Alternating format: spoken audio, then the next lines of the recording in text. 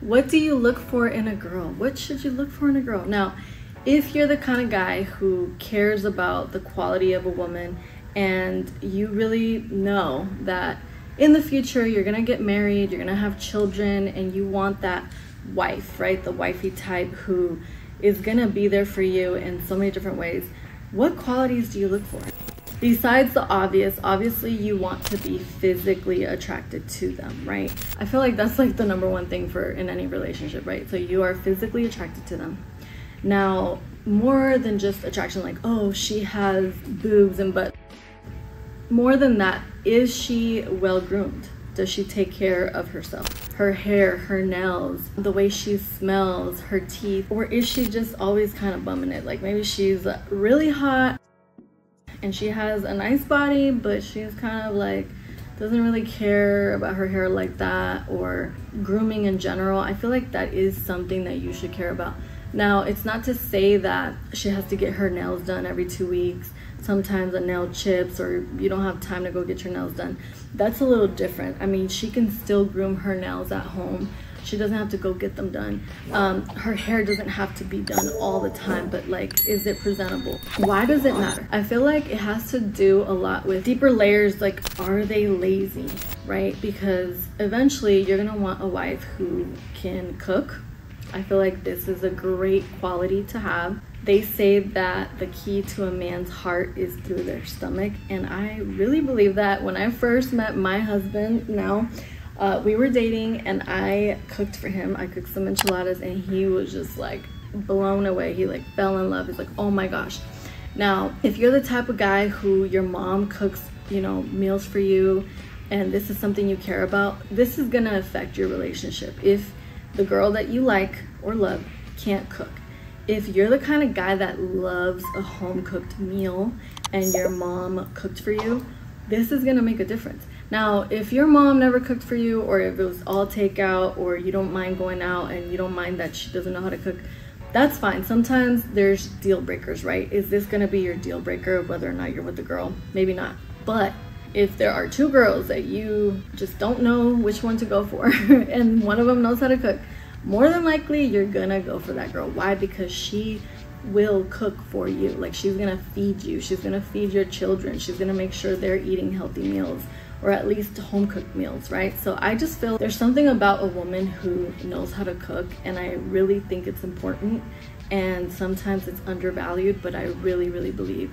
that this is a quality every woman should have. If you agree with me, give me a thumbs up. Like I said, it goes kind of hand in hand with, like, is she lazy? Because can she wash her own clothes and fold her clothes and hang it up? I mean, sometimes there are girls who are fortunate enough that they have a housekeeper and they do these things for them, but what if you can't provide that for them? Normally, in a normal marriage, the woman, you know, they wash the clothes, they fold it. Sometimes the husband helps as well, which would be great, but if you're dating this girl who is just so messy and kind of a slob and doesn't clean up after herself, little things like after she's done eating, does she clean up after herself?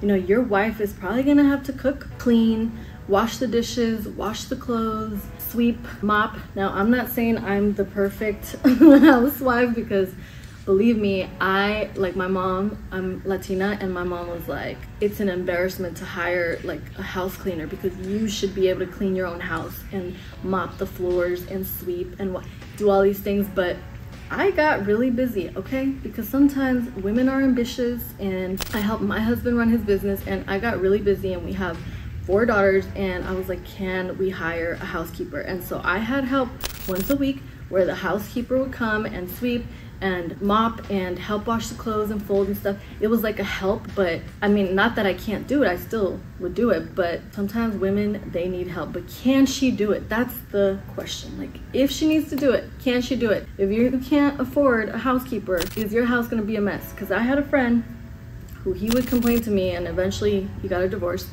but he would complain that his wife was so lazy. Like, she would get up late, she wouldn't dress herself, she would stay in pajamas. I mean, I think she was in depression, to be honest with you, but that's no excuse. Like, she was in pajamas all day, she wouldn't brush her teeth sometimes. She just didn't even care to like throw out the trash. She would leave the dishes there for him to do the dishes. she wouldn't really cook. She would like order takeout all the time.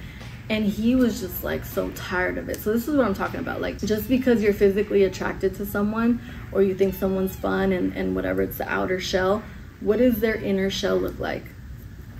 So are you attracted to her spirit? I mean, I know I am going deeper here, but like, if you believe in God, does she believe in God?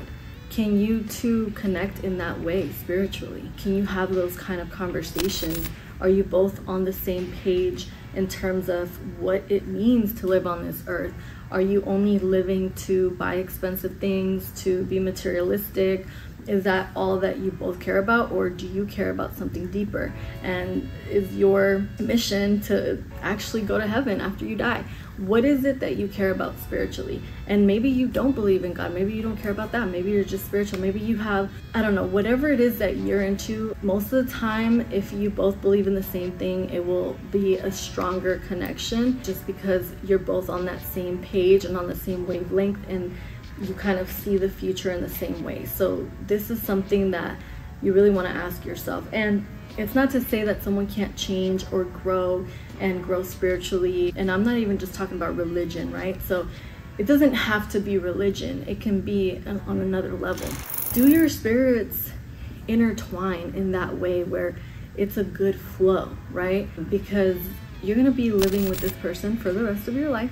I mean, this is why I'm making this video. What do you look for in a girl?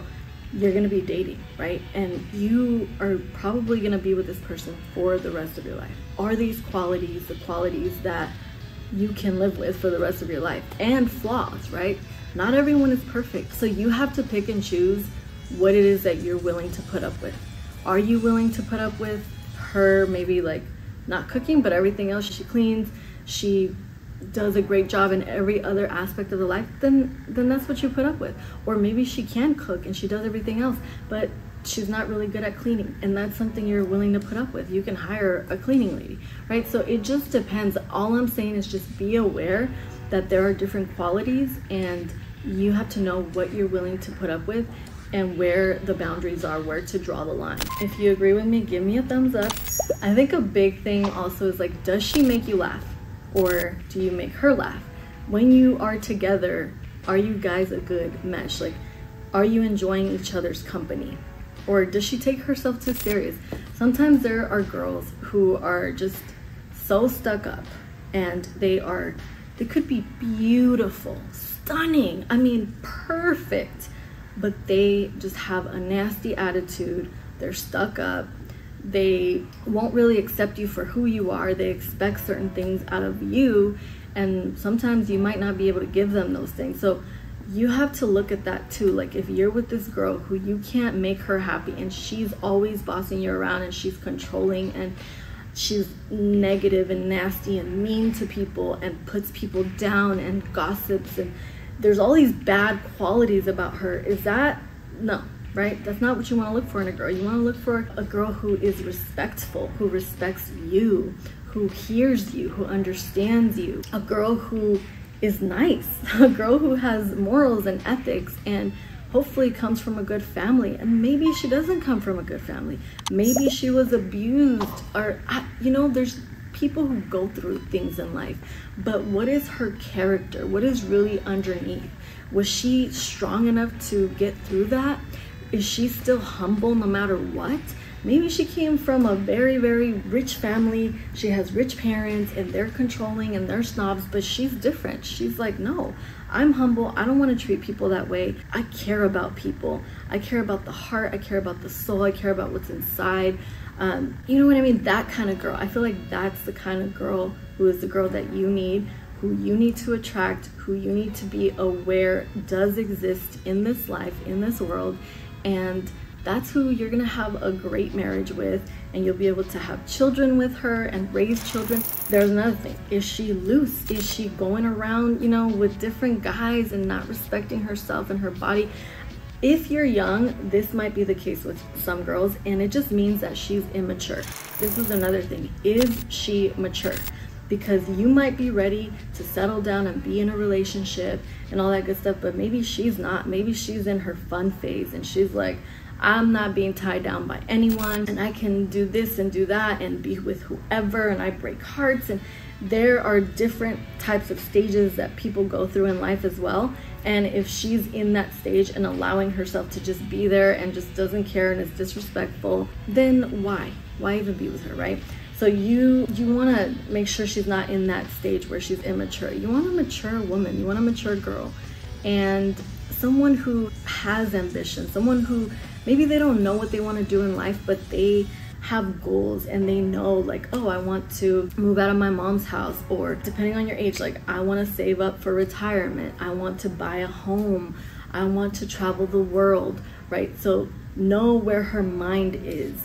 Be attracted to her mind, okay? If you're that kind of guy, if you're a quality guy, which I'm gonna make a video on what to look for in a man, make sure that you watch that, because I feel like those are some of the qualities that you also want to have, right? So you can't expect all of these things from a girl or a woman if you are bumming it, if you're lazy, if you're not willing to do all these things, if you're not reading books, if you're not smart. All of these qualities that I'm talking about, them, think about it for you as well. And obviously for men it's different, but you get what I'm trying to say. Be very much aware. Give me a thumbs up if you agree with that. Comment down below, let me know if you have any other qualities or things that you think a guy should look for in a girl. And what do you think about the whole cooking situation or the cleaning thing? Maybe you're like, oh my gosh, I'm rich, okay? I'm about to be a multi-millionaire, a billionaire. My wife does not have to cook or clean, okay? But what about everything else? What about all the other things I said? Do you care if she's smart? Do you care if she reads? Do you care if you can have an intellectual conversation with her? Think about all these things, right? There's deeper layers to it. But I just want to know, comment down below, what is it that you care for? What are the 3 top things that you will say, nope, they need to have this or else it's a no-go? I am very interested in knowing, and if you're not subscribed to my channel already, subscribe down below, and I will see you in my next video. Besitos.